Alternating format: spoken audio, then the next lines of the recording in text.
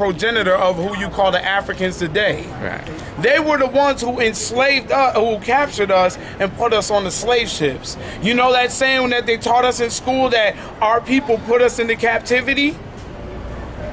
I'm listening. Go ahead. I hear a lot of stuff. Okay. White people. Go ahead. Yeah. No, it's a yes, sir. it's a yes, circle. Sir. No, I got you. I didn't hear it in school, but I heard it through one may say this grapevine. Okay, well, what you need to understand is we are not Africans. We don't come, and those Hamites are not even Africans. If you want to be technical, they come through the bloodline of Ham. And Leo Scipio Africanus was a white general in Rome.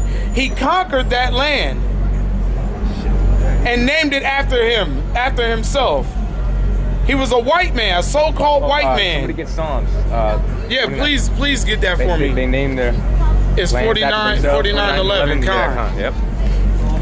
So we're gonna bring that out to get you to understand something. And matter of fact, I'll get my book out real quick to point this out too. Hey, want me to read it now? Yeah, go ahead, read it. Go ahead. Psalms 49 verse 11. Their inward thought is that their houses shall continue forever, in their dwelling places to all generations. Now what that verse is saying, that their inward thought is that their houses will continue forever. Now, every nation that has risen, Egypt, Babylon, Rome, the Assyrians, any nation that has risen up, have they not fallen? Well, I agree with that, yes. So, do you think America's going to continue on forever? No. Okay, as long as you agree on that. Yeah, well, let me ask you another question. Go ahead. You talked about everybody is dark. Started off, everybody started dark. Yeah. Here's another thing. Definition of dark. Because we have different shades. Brown. So That's now, right. All right, so now, and the Negro, according to the Latin, okay, according to the Latin, the word Negro is very dark. So we're talking shades of darkness. Or I'm gonna ask this question. I ain't trying to throw no curves. Or are we talking spiritual darkness? No, there is no spiritual darkness. Okay, all right, cool. All right, now you said everybody dark. Okay, you said African, and I know us people over there are black as shit. Okay, next. Okay, here's the reality. Here's the reality. Okay, all right. So everybody's dark. Now the darker ones are sub-Saharan for sure. Okay.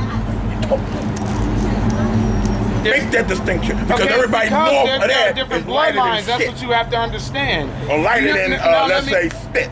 Let me bring this back to Genesis then, because you know the name Adam. Do you know what the name Adam means? I heard through the grapevine it means dirt. Black of the ground. Okay, see, hey, look. But, hey, so is sand. Hey, look. You want to say something? So basically, the word Adam means of the ground, like you just said. At least he knows it in spirit. So what color? You know the color of the ground is of a dark color. And there's really different shades. Sand. These brothers are of a different shade of brown, basically. Yeah, let me say this. And there is no such thing as black. I'm listening to the shades. Okay. Now those are titles. Those are titles that are put on us. That's what you have to understand. The word Ethiopian, which the brother has there in the dictionary, because I didn't forget about that.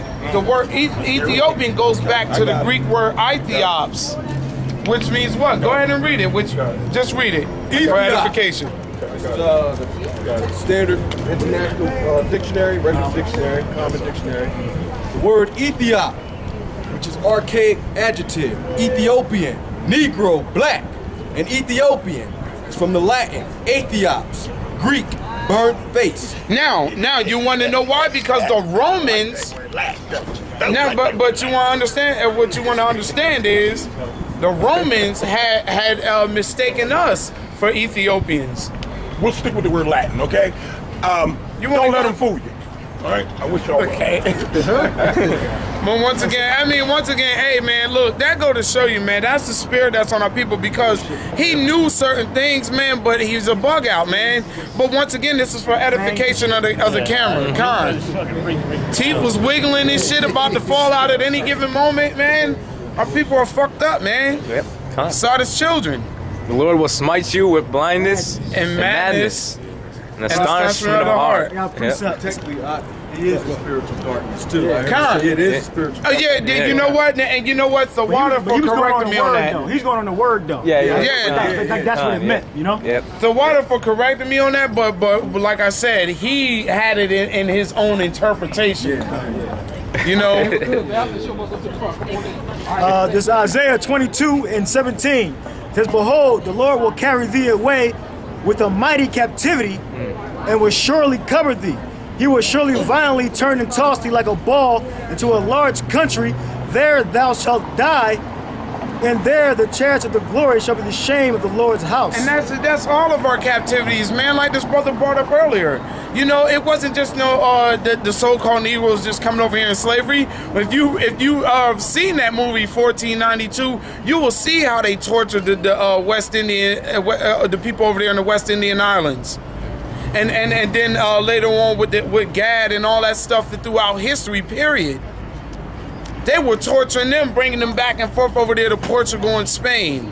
Matter of fact, and just for edification, if people don't know, the first actual so-called Negro slaves came out of Portugal and Spain. No, those were the Moors, who were under that philosophy and doctrine, that bullshit Muslim doctrine. Yeah, they were the interpreters for the people living in the West Indian Islands that spoke Hebrew. Yep. Is Zechariah 11:4. "Thus saith the Lord thy God, feed the flock of the slaughter, whose possessors slay them and hold themselves not guilty." Yep, and who's our possessors? Possessors, yeah, right. That's Esau, man, and he slayed us. Right, like he said, 1492, man. That's a good movie because well, we were getting into the first guy, okay, and the brother said it behind the camera that it's not just a so-called Negro thing, man. Shoot all black thing. And you got a lot of people preaching that vibe, man. All right, and then they say it's a color thing. We don't preach color. We preach nationality. All right. That's right. Seed of the father. It's the seed of your father. So you're gonna have different shades. All right. You're gonna have people that look like so-called white people. All right. I'm a good example of that. You know. I might have features of a so-called white person, but that don't mean I'm Esau. I don't come from the line of Esau because my father, all right, is from the tribe of Ephraim. All right, from what I know. So it's not a color thing; it's a nationality thing. That's right. And also, you know, and with these brother spirits, if they really were not, if the Most High wasn't dealing with them, you would know if they were not of the bloodline of Israel, they would not be standing out here with us. Right. Who the hell would believe that? Yeah, I definitely know I'm from the tribe, all right? I'm definitely know I'm from the 12 tribes. Now I'm just enduring, all right, to be the elect. All right? Right. That's what it comes down to, all right? When you come into this truth, all right? And then you endure until the end, all right? And if you're the elect, you know, it'll be made known. Yeah, like that one dude, he said, "Oh, he's been called." Yeah, the scriptures talk about many are called, but few are chosen. Right. He made a good point. Oh, Slocky. No, go ahead. No, he made a good point. He said, "You were called. We are all called, man. But that don't mean we're chosen, and we recognize that up there. Yeah, he may have been called, but that don't mean he was chosen. Because why? Because he's not doing the work. That's the main. And we should have got that about the faith. All right. It's about the works, man. Yeah, he can say, "Oh, I know this, I know that," but he ain't doing no work. That's what it's all about, man. Doing the work. And when you come into this thing, just as much as holding the sign is doing work, man. Coming out here week after week and holding a sign is doing work. All right, building yourself up to be to a level to be a teacher, to actually preach.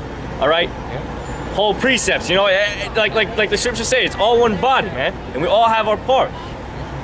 Precept real quick. It's Hosea 7:8. Ephraim, he hath mixed himself among the people. Right, and that's a prophecy on Ephraim. He hath mixed himself among the people. Go ahead. Ephraim is a cake not turned. That's right, and Ephraim, man, the Puerto Ricans are heavy into having sex with white women. There's nothing wrong with that, right? That's not the fucking mark of the beast. Right, as you assholes are saying that sleeping with a white woman is the mark of the beast. The child, okay, when it comes out, it's gonna come out Ephraim, all right? Even if it does have characteristics of a so-called white person. Now, if the father, all right, is a so-called white person that has sex with a Puerto Rican woman, then the child